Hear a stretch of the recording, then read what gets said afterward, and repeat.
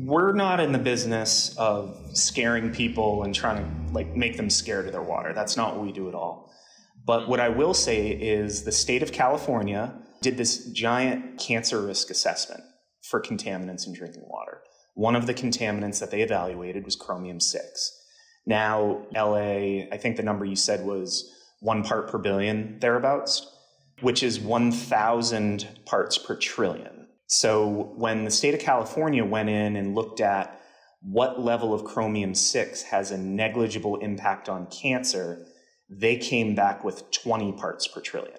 20 parts per trillion is just not economically attainable for a municipality like LA for every drop of water that they produce. What we argue at Hydroviv is the water that goes in your mouth should be as close to those cancer risk studies as possible. You can prioritize that water. Hello and welcome to Startup Storefront. This is the Launchpad series. Over the past year of doing this podcast, we've grown, and so have our guests. We've always strived to cover every aspect of the entrepreneurial journey, from the ideation to the product launch, and possibly even the exit. Most of our guests have been in the game for a while, but we know that those aren't the only stories worth telling. So we created this offshoot of the podcast to cover the companies that are just starting out. Today we talk with Eric Roy, founder of Hydroviv. They create water filters, but this isn't like the Brita that you might have in your fridge. These are water filters that are specific to your city's water data. It might not be something that you've ever considered, but the age of your home and city's infrastructure, the natural geology of the region, and your proximity to industrial sites, farms, and military bases all affect the quality of the water that comes out of your faucet. So without further ado, I present to you our conversation with Eric Roy. Welcome to the podcast, everyone. On today's show, we have Hydroviv, and the founder is with us, Dr. Eric Roy. Dr. Eric, thank you for joining. Tell everyone a little bit about who you are and about your company. Thanks for having me. Hydroviv is a water filtration company, and basically what makes us different than all the other water filter companies out there is we optimize every filter we sell for the customer's water. We figure water across the country is different. The filter should match the water. And we'll get into the weeds on a lot of water quality and things to look out for. But I love the beginnings of your company. Can you just share with us a little bit about how you got into the space and what made you want to start this company? So I'm a chemist by training. So I've worked with, doing R&D for Department of Defense, EPA sponsored research and things like that. And, I got into the water quality world probably back in 2005 or so, where we were developing membranes to purify water and to measure contaminants in water. But Hydroviv actually got its start. It wasn't actually supposed to be a company. It was a charitable effort. So basically, I think everyone now is aware of the Flint-lead crisis that took place back in 2014 through, arguably today. And Hydroviv really just started as a charitable effort to get high-capacity lead removal filters to families and child-centric organizations out in Flint. That's how we got started, and it eventually turned into an actual company. And what was the first step there? So I want to debunk some things, because I think whenever people think of filters, they think of these ones that you can buy and put in your fridge. And it's a little filter, right? It's like a pretty small size of a small cup. What is the thing that filter doesn't do, can't do? Because I realize your filter is a little bit bigger. So I just want to walk through a little bit of what is it that your filter is doing that a lot of them don't? Yeah, so saying the word water filter is kind of like saying a car. You don't know if you're dealing with a Honda, a Ferrari, dump truck, or anything like that. So when people talk about water filters, usually what they're talking about is some sort of a pitcher, from a large brand that you can get at a big box store, or, the thing that's in your fridge. And those technically, yes, water flows through them, so it's filtered. But the reality is they don't always do what you think they do. So with water filters, you have what's called active media, and different types of active media remove different contaminants. So what we do is we actually put active media in that removes things like lead, arsenic, chromium-6, and things like that. So there's a pretty big difference there. Our stuff's a little bit bigger. It's a little bit more expensive, but it actually works. And when you were first launching, when you say it was a charitable effort, you were just giving these away? Yeah, yes. Wow. We didn't start charging until Yeah, it was not a business, let's put it that way. Yeah, and at what point did you think, hey, maybe we can solve this problem or at least help so many more people outside of Michigan? At what point did you start thinking maybe this is a business? It was grassroots, honestly, Diego. It was, I ran out of money. I'm not a wealthy man. So there was a limit to what I could do. So I was kind of talking to friends and family and being like, hey, can you chip in and buy some materials or whatever? I set up a GoFundMe that was a colossal failure that, didn't raise like $1,000 or something. But ultimately what I started doing is just kind of going door to door in Washington, D.C. And what we learned is people wanted water filters. People were seeing that the filters that they were buying in the stores weren't working. So it kind of turned into, okay, we'll sell water filters and kind of spin the profits forward into, I don't want to say profit, margin. We'll spin the margin forward and allow us to kind of make more filters for people. And that's really how it got started. And then, in Washington, D.C., no one's actually from Washington, D.C. So they're all from somewhere else. So they're like, hey, could you make a filter for Chicago? I'm like, yeah, why not? And that's kind of where that's when it became apparent that there was market demand. That's fascinating. I mean, the one thing too, I'm a civil engineer. And so I spent a little bit of time in wastewater treatment plants and at least toured a bunch of them. And some cities add fluoride, like the county of Amherst, Massachusetts. We went to go visit the plant. They said their population is generally young. They said we have a lot of children here compared to other districts. And so what they do is they add a lot of fluoride and they do that for the child's teeth. And, it sounded very logical. And then all of a sudden, I fast forward 10 years, I see all these campaigns around why fluoride's bad. And I'm looking at doing the research and I'm like, is it bad? Like anything in mega amounts, of course, but I don't think these water treatment plants, or at least my impression of it was, I don't think they're putting the amount in it that's going to be what I would call harmful to the human body. But what was even more shocking to me was how these counties, states, everything's different.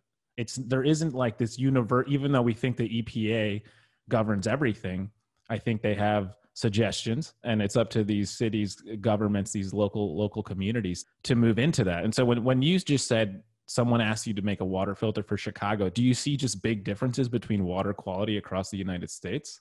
Oh, there's huge differences. So Chicago, for example, their source water is Lake Michigan, which is a surface water source.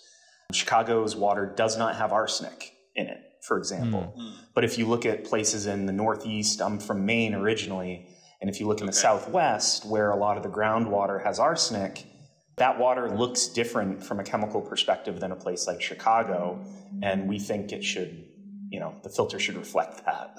Yeah, that makes total sense. And so at this point, where your company's at today, are you solving for, I was just looking at the LA Water Department. They released a study. The last test of the water is in 2017, which I thought seemed a long time. It was like, wouldn't they want to do this annually?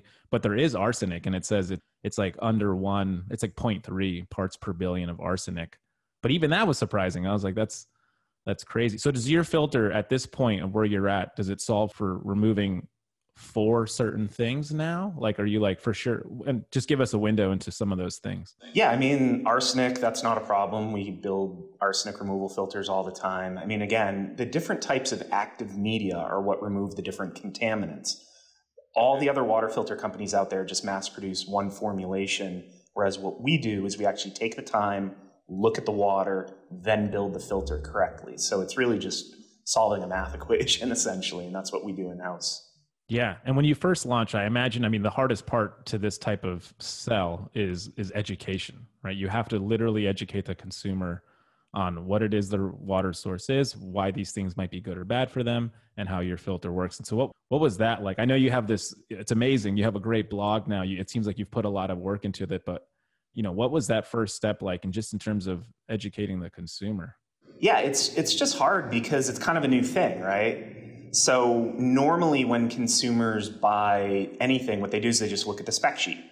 And because we don't just mass produce one thing, like our spec sheet, if you will, is kind of a different thing. So we actually have to be like, look, like the spec sheet doesn't actually matter if the thing that filter is built for is not your water.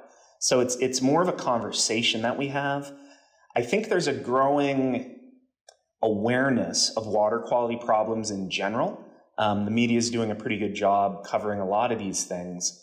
So the awareness is kind of there. At least there's enough awareness in a large enough market to make it, business worthy. So it's not like we need to, convince someone that, lead is bad, for example. So, there's a little bit of education taking place in the media. And like you said, our blog, we've spent so much time, money, effort, person power, having scientists actually write articles about water quality. So, we kind of have our information offering, and then we have our product. And fortunately, we're able to develop a product that reflects the information.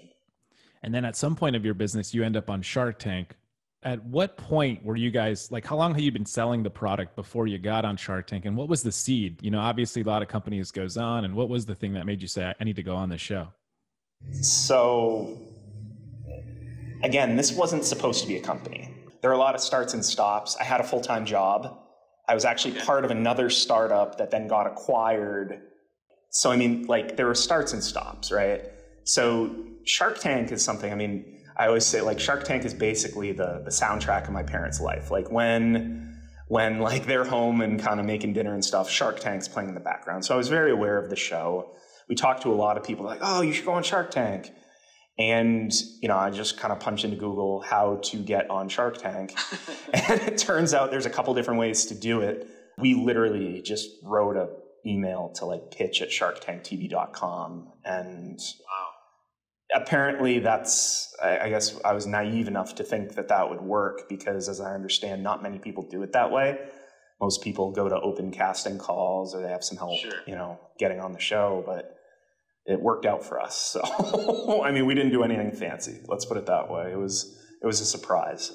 Yeah, that's great. And then you got on the show, and then you end up getting a deal with Mark Cuban. He basically doubles his take, right? So I think it's $400K at 10%, and then it ended up being $400K at 20%. We've had a lot of people on the podcast that have been on Shark Tank. And one of the things that this one individual mentioned is apparently there's a girl out there who has tracked all of the Shark Tank episodes, what they offer, what the valuation, if a deal was made. And it turns out, just after 10 years of data, what actually turns out is that the sharks will always either reduce their stake, right? So basically they always want 2x what you want. That's what happens every time. And so valuations always get cut in half. It's almost like a rule now. And I saw that with yours, and I was like, oh, that's really interesting. Here it is. It happened again, more data. What has Mark been like to work with, and how has he helped your company after the show? Yeah, so one of the things just to realize about Shark Tank, and I'm sure this is not a secret, is the show really is genuine in that the sharks have no idea. They know nothing about you before you walk out there. They're handed a card with your name and how to pronounce your company name. So after you kind of make an on-air deal, you go through due diligence where you actually meet the teams and kind of start working with them to see if it's actually going to be a good fit. And, basically as we kind of went down that path, we both sides kind of agreed that it wasn't going to be a great fit. So we didn't actually end up closing with Mark. Yeah. But his team was tremendous. It was just that due diligence process was really quite enlightening. And, he has a absolutely stand-up professional team, and they were great. We just had different visions for the company. Yeah, but the beautiful thing is you're on air, and so you get a tremendous amount of marketing, and now to some extent you've been given an opportunity at scale to really educate the market on the problem. And so what has happened since then? And so what have you guys leaned into? Obviously I think at this point your company seems to be pretty well known. What have you seen just in terms of marketing and in terms of sales? Yeah, we were on an upward trajectory anyway. So one of the things with us, we actually were told that we weren't going to air. So we were not counting on that at all. So we just kind of got back to business. At that point, we were working on growth and things like that.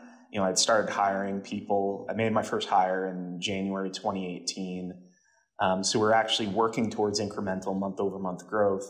And basically what Shark Tank did for us, it kind of, obviously we saw the spike when our episode aired, but it also kind of changed the slope of that growth. So our trajectory changed.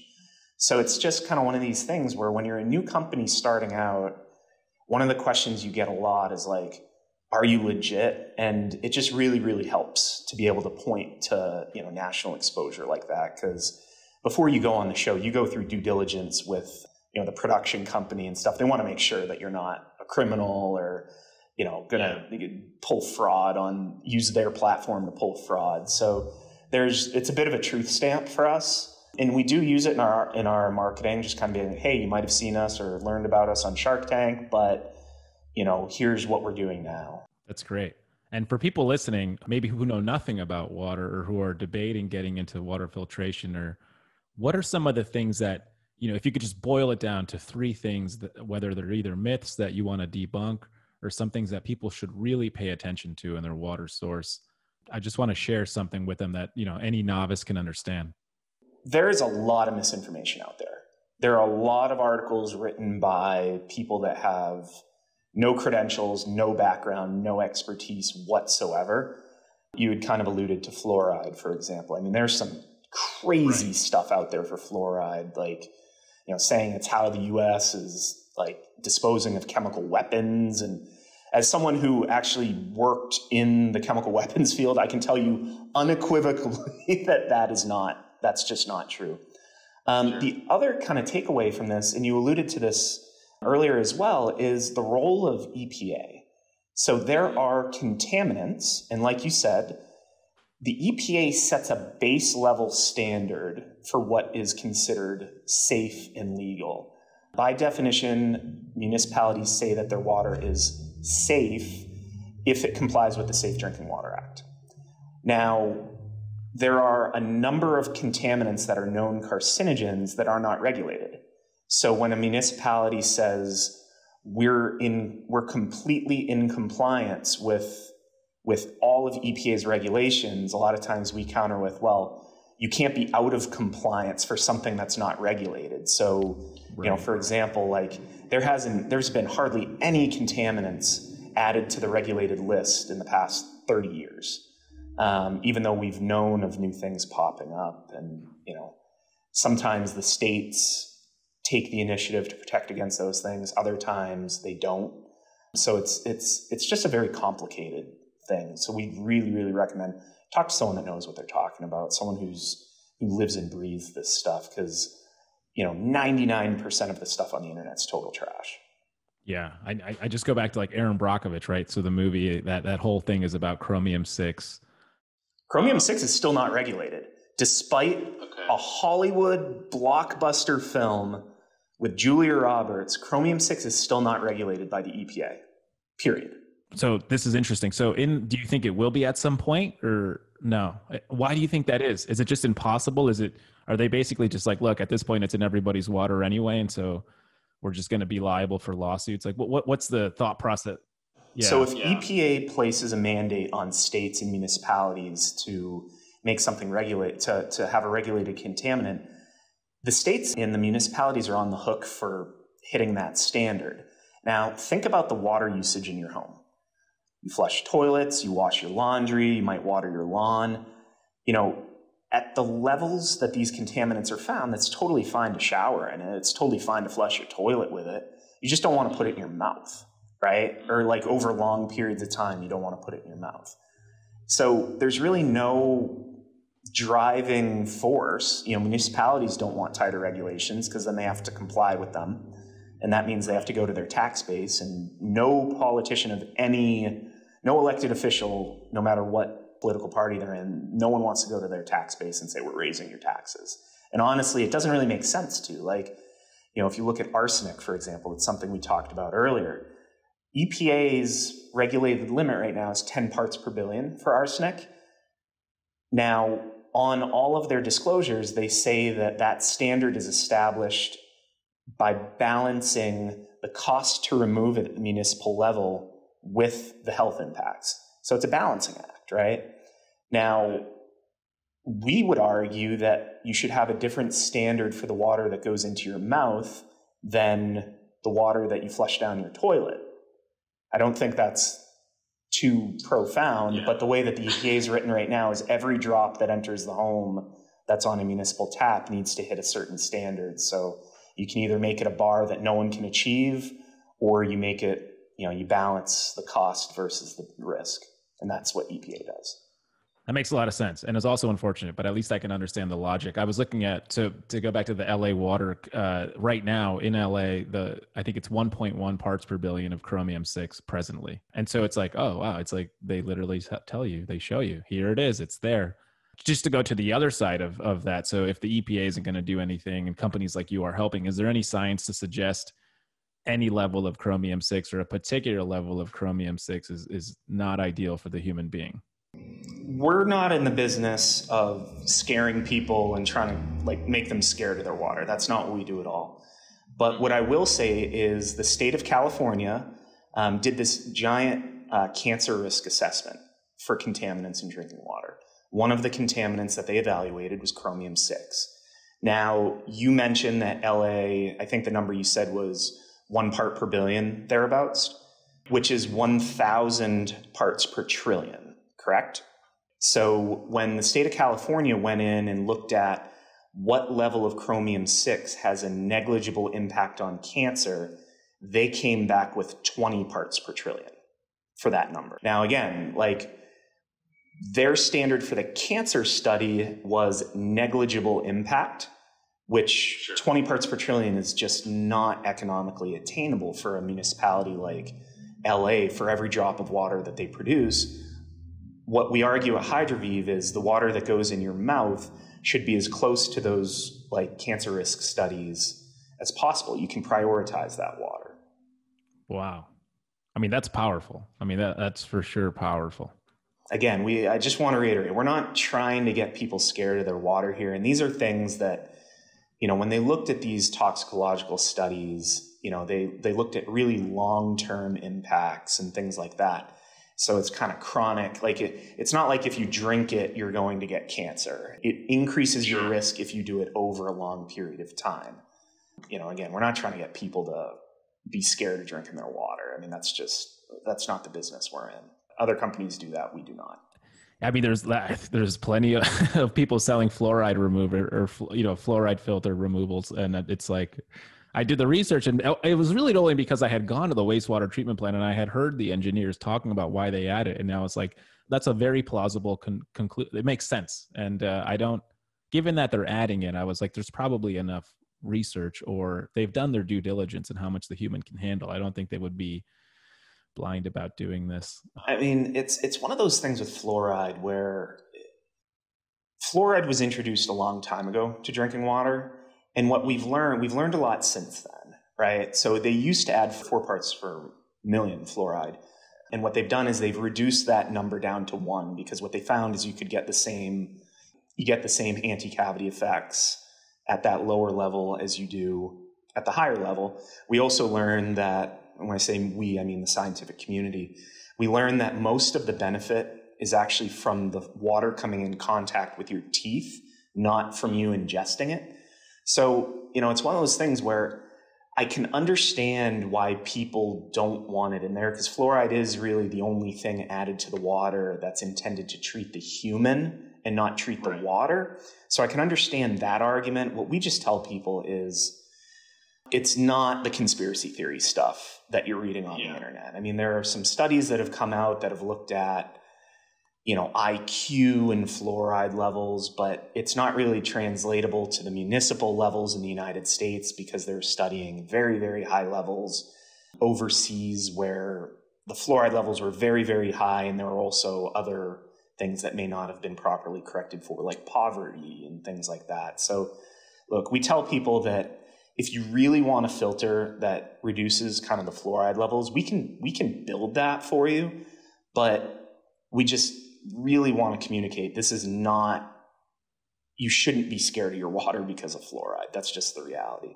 Yeah. And it sounds like the approach you're taking is really around the cancer risks. And so that you're solving for that as opposed to, let's call it Yeah, with lead's a neurotoxin. So, I mean, you solve for lead. It's not just the cancer risk. It's the things that we know are really bad. The PFAS, the lead, the chromium-6, the arsenic. Fluoride, when you look at the toxicological data, is way down on that list. So it's just, you shouldn't be prioritizing that. I always think about, it's funny, when I think about buying a filter, I always think about like coffee. Because that's anytime you're trying to make great coffee, it's like the first thing that they'll say. Filter your water, just to get the purest form. And I'm like, oh, it's really interesting. And so that's always been my approach around water. It's like, well, I want great water for my coffee, so therefore I'm going to buy a filter. But in that, what's interesting about that is there's so many options, right? It's like, where do you begin? What do you trust? And then the other thing is you have to replace a filter at least every or at least the one I replace every 6 months, which is tied to my coffee machine. What does it look like for your product? And so your product is a little bit bigger. It goes under I just want to give everyone a visual, and obviously we'll put videos and all that good stuff, but give everyone a sense of your product and where it goes and how often you replace the filter. Yeah, absolutely. So we made our filter's ugly and it lives under the sink. So it works out well, right? It's not the prettiest thing out there, but it does a job. It lives under the sink. It's about a foot tall, 6 inches wide. It's actually not too much bigger than this. Lives under your sink, connects to the existing faucet. So all the water that flows through your faucet's cold water line is filtered.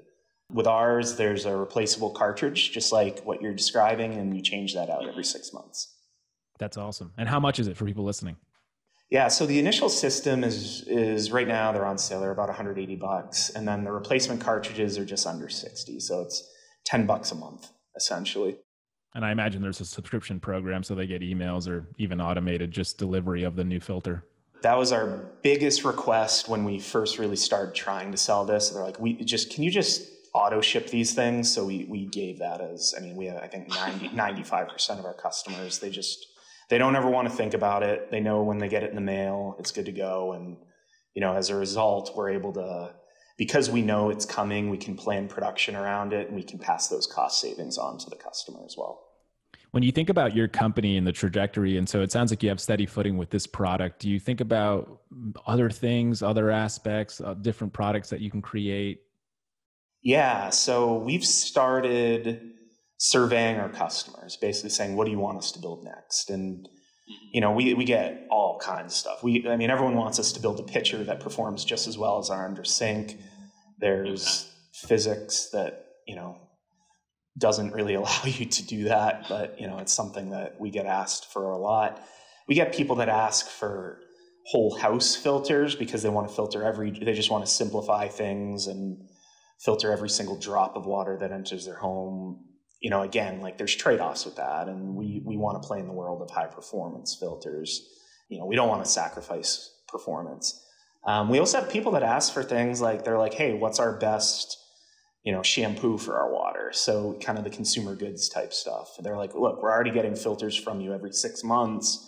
We'd love to get, laundry detergent and, cleaning supplies and stuff like that. So these are all things that we're considering, and we're kind of weighing the market before we produce it. But ultimately, we're going to build what's in line with our company values and also what our customers want. Anything on the commercial side, like anything big that you might want to go into, whether it's breweries or anything like that? So you had brought up coffee. We've built some systems for some coffee shops, some really high-end coffee shops in Washington, D.C. And it's funny because our restaurant and coffee shop people don't like us talking about it. We're like their secret sauce. So a lot of the ramen shops and stuff like that, we take care of them.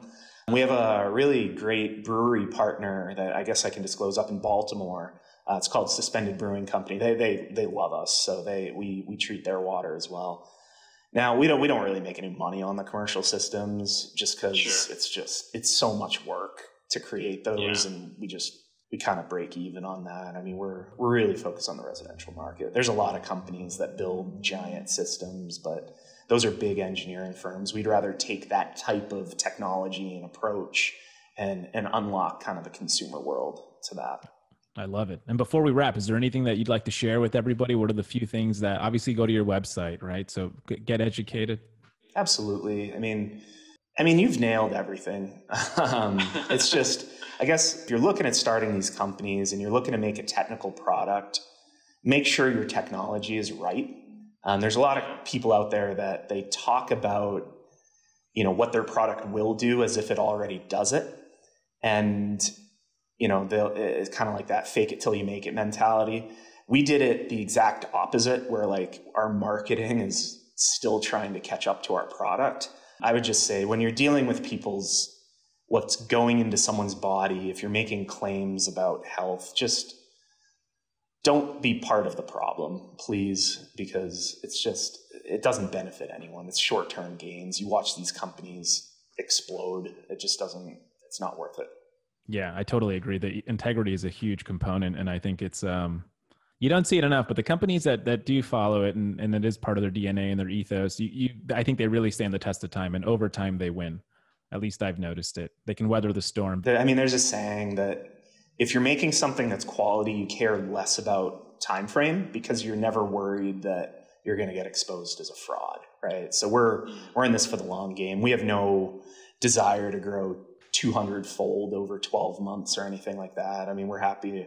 We're growing fast and we're doing great, but we'll be here in 10 years. There's absolutely no question about that. I love it. And tell everyone your social so that where they can follow the brand and follow you. Yeah, if you want to follow Hydroviv social, I mean, we're most active on Instagram. It's at Hydroviv_H2O. And I also kind of have a public Instagram handle as well if you're interested in kind of the entrepreneurial behind the scenes, and that's at Hydroviv_Eric. Awesome. Well, thanks so much for coming on the podcast, brother. I appreciate it. Appreciate it. Had a great time. Thank you.